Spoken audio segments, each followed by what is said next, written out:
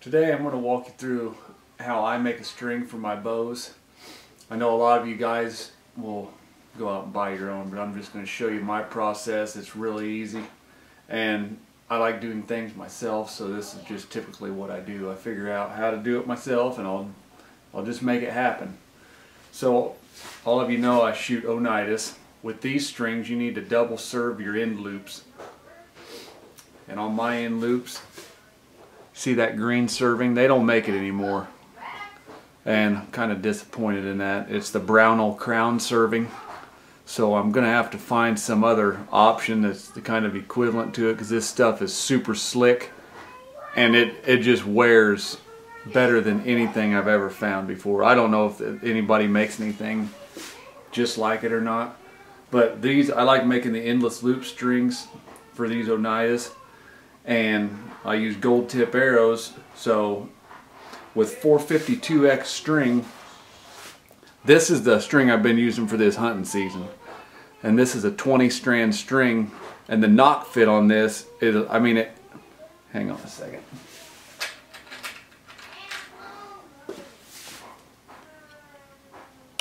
It clips on there nice and just pops off really easy, and I like that.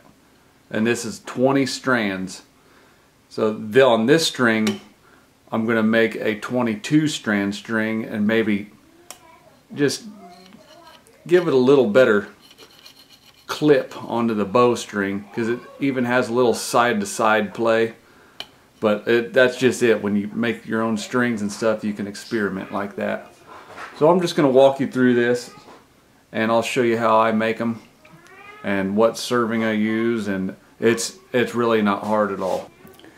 Alright, there's my string jig. I probably made that thing when I was like 15 or 16 years old.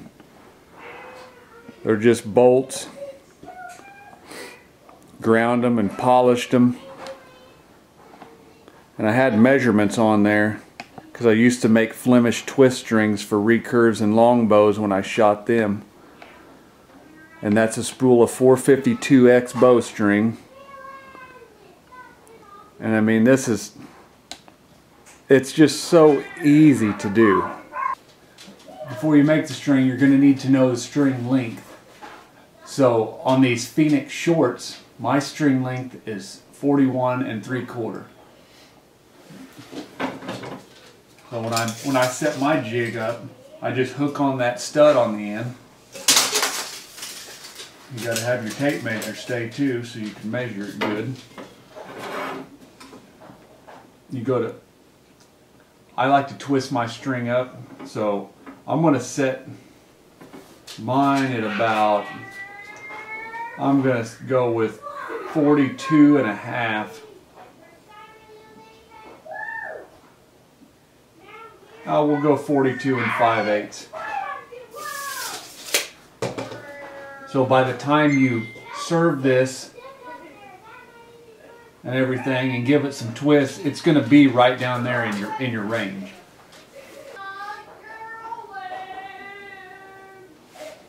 Now you're also going to hear some big babies playing in the background. They're having a monster truck freestyle championship. Alright, now I got my string attached, and I'm going from this stud to this stud. To get 22 strands, I'm going to... One. There's one. We got to go 11.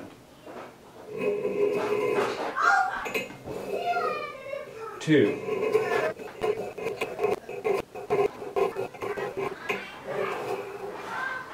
And there's 11. After you get your 11 wraps, and that's 11 wraps, so that means 11 strands on this side, 11 strands on that side, that's 22. That's how you get your 22 strand string. So when you're ready, after you've done that, just give that sucker some wax, and this helps keep all the strings together.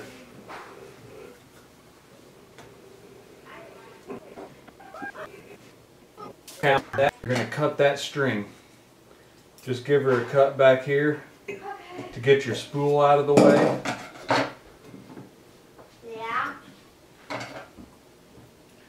cut this other string.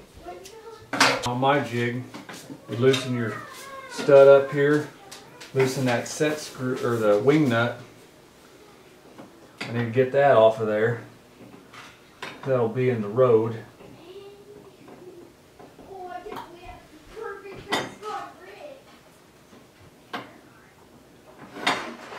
Where you cut your strings, this is the end that I'll serve up. This is where your two studs come into play here.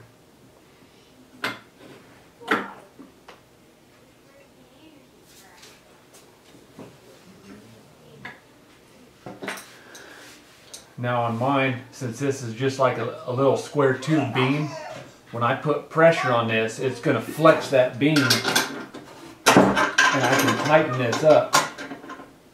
Tighten up my stud, and it holds it all tight. You make sure that's square. Now you're ready to serve up your end loop. This is Brownell crown serving 0.018, which is not made anymore, by the way, but it's my favorite stuff. So I'm going to serve this end up.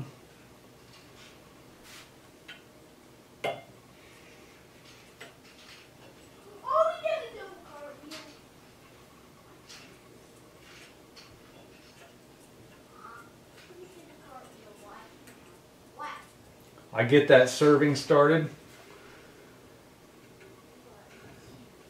Then you tighten it up. Cut the excess off. Now when I rotate this thing and I do each end and everything on the string, everything about this string I do clockwise. And that means when you go to twist up your string for extra brace height or lower it, it's just clockwise and counterclockwise, and even the twist in the string match all that. So as I'm twisting this up, it's spinning the string till it gets tight. And now this serving tool, because I set the tension on this tool to where it's pretty tight and everything's bound together nice. So I'm going to do this, and then I'm going to go back and put another layer over the top of it.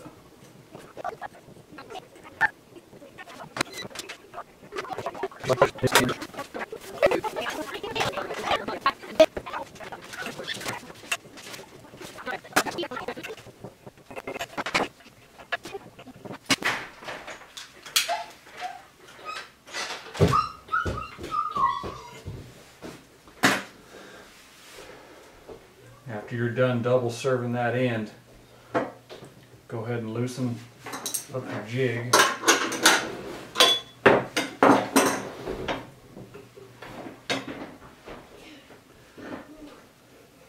And I like to just rub that wax into that string a little more.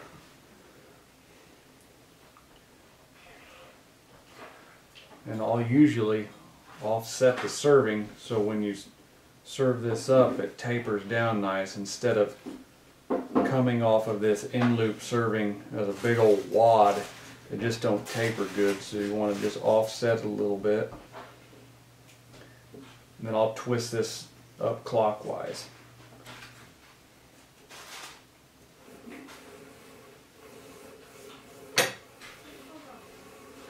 Rub your fingers down it, and that helps it get a little more round instead of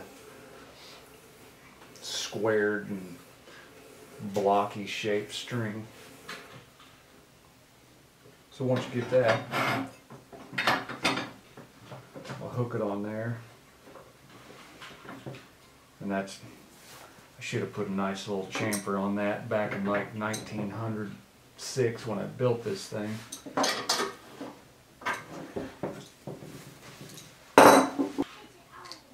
Take off this 0.08 crown.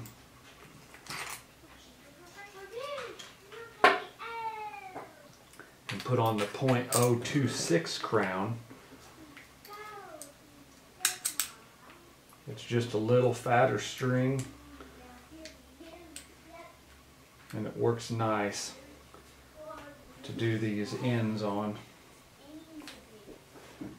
So if you haven't done this before, you'll want to get a good size up of your limb tip, but I kind of just know about what size I need to be. So I just take off doing it.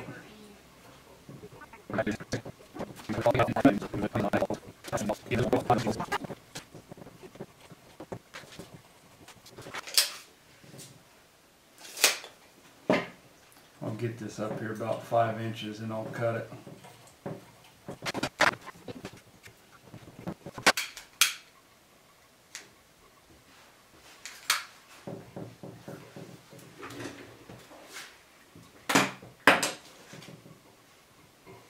Okay, there's one end done.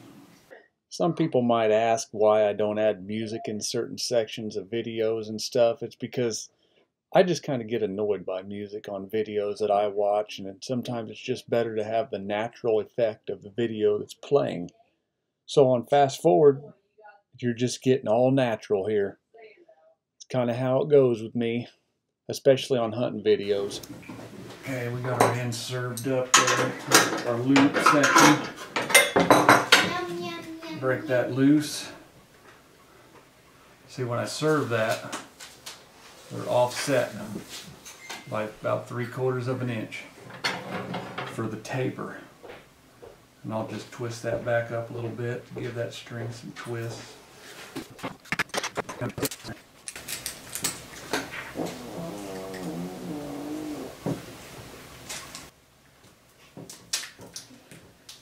Dad, did you fart? I didn't fart. Did you shart? Yeah, did you shart? I don't think so. It doesn't feel wet. But I did shuck my corn. Shuck your corn? I should Like you pop your corn. I glazed my donut. Okay, I got the 026 in there, and I'm gonna run that serving down about 5 inches. Don't forget about sizing up your end loops if you've never messed around doing this before.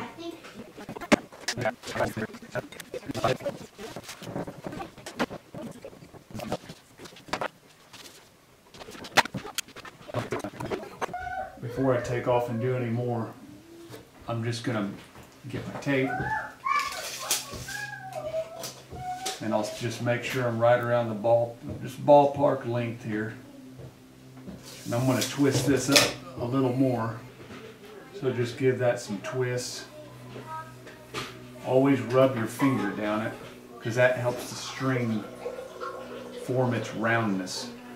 Like right now, that's a nice round string. Just a little bit.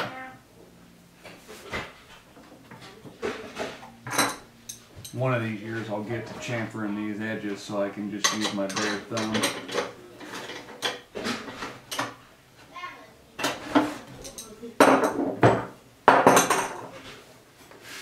Okay, so this is for an Oneida Phoenix short. Instead of measuring, I get a marker and I just get my bow.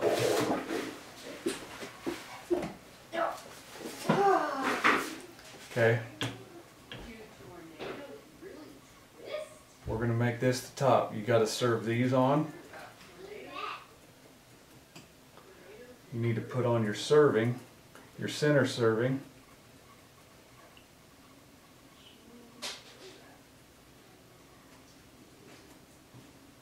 And that's the easy way to mark it. I have some yellow BCY, which I think, I mean, it's going on the snakeskin bow with the snakeskin limbs. So I'll just go with that. And you can use any serving you want, but I'm going to try not to use my crown on something like that, because they don't even make this stuff anymore. And I'd like to find something that's equivalent to it, because, dude, I'm telling you, that stuff is seriously strong. and it's slick. It's good for limb tips and finger shooting. However, I use a different serving for the center serving, which we'll get to here in a minute.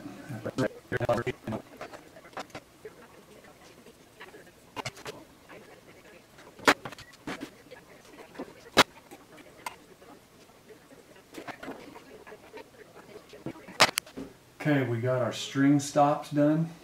Now we'll move on to the center serving, and I have this in my jig here. This is BCY Power Grip. BCY Power Grip, and it's 021. Yep. And with this 021 with a 22 strand 452X string will fit a gold tip knock.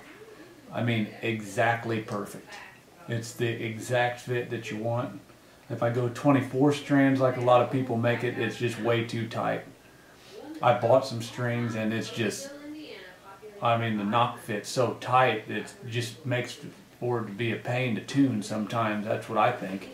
So I like getting it to where, I mean, it's a nice crisp snap, but it's not too tight. It'll pop off of there with, I mean, little effort, to where you ain't just pulling the string, and it's just a feel thing. So I already got my marks, and I'm going to take off and just serve this up. And keep in mind, everything has been going clockwise.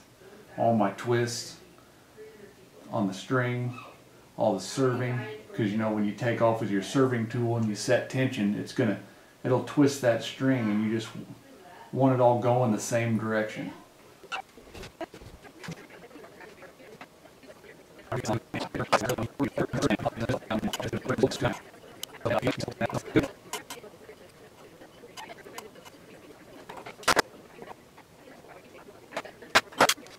Okay, we got our string done. When I set this up, this is the top of my bow. So I'm going to break this loose. I'm just going to break the suppressors loose and push them up as far this way towards the riser as I can. First I got to have the right size Allen wrench.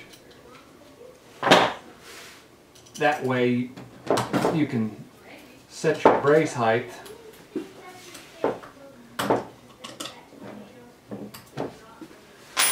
after you shoot a few shots and get her stretched in, because I don't have a string stretcher. I've actually went outside and hooked it to something, and I'd hang on it and just pull on it and stretch it. But here's what I always use: is little PVC pipes, and step on your bowstring and shove them in between the powers and the outers.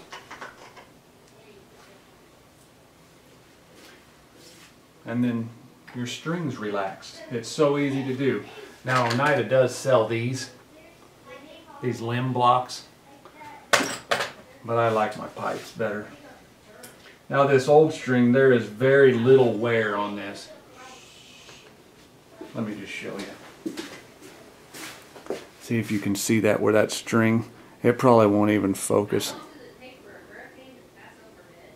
But I mean, with that crown, dude, it's so slick. I'm going to save this for a spare. I'll just roll that up, and I'll go stick it in my little bag full of strings. I have about, I don't know, freaking 10 spares probably. Okay, so there's our string, our new 22 strand string. We'll put that bad boy on. And it looks like I hit my loops perfect. They're just a hair bit tight to get on there, and they'll stretch out just a little bit. There we go. Now just step on your string, pull your bow up. And that's it. And then I have a big old wad of vern hair on my new string.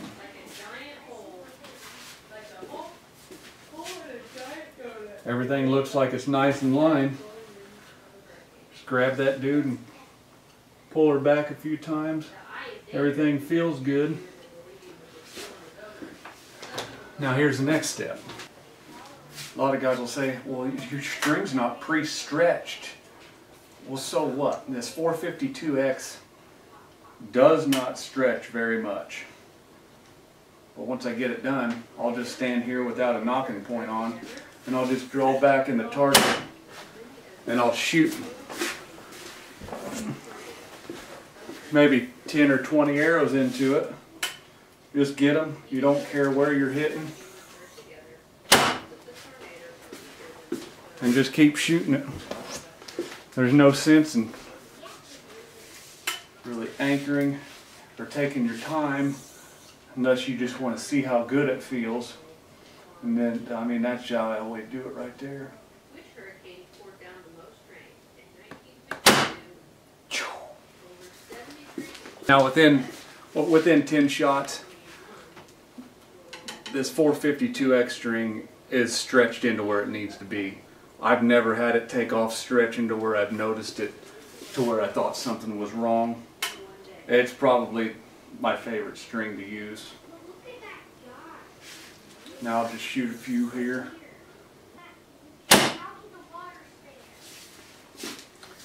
So right now, this damn cameraman ain't doing his job, is he? Right now I would be confident to go ahead and tie on my knock points and just be done with it. But I'll shoot it a few more times, and this is just basic how I do it. Like anybody can do this if you want to tinker around making your own stuff. It's not hard. You can make extra strings for when you go on hunting trips. But this string, I'll shoot this thing all summer long. And I hope some of you benefited from that.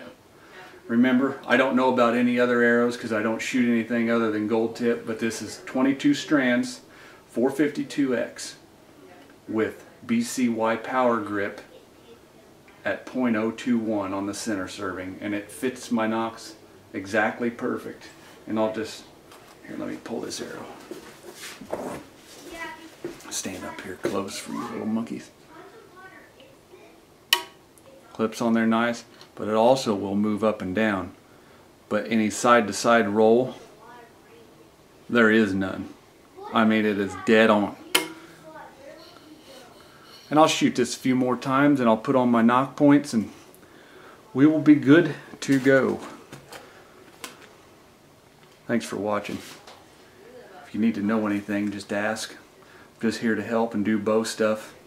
See you on the next bow session.